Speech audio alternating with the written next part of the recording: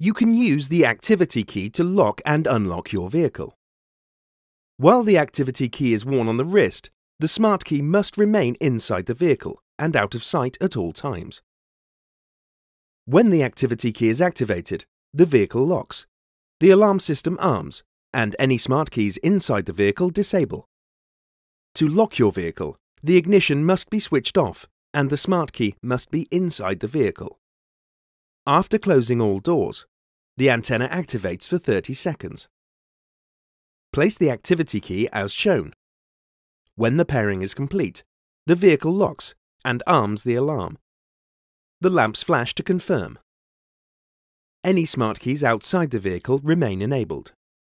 When returning to the vehicle, press the release button to reactivate the antenna. The antenna activates for 30 seconds. Place the activity key as shown. The vehicle unlocks and the alarm is disarmed. The lamps flash to confirm. Any smart keys inside the vehicle re-enable.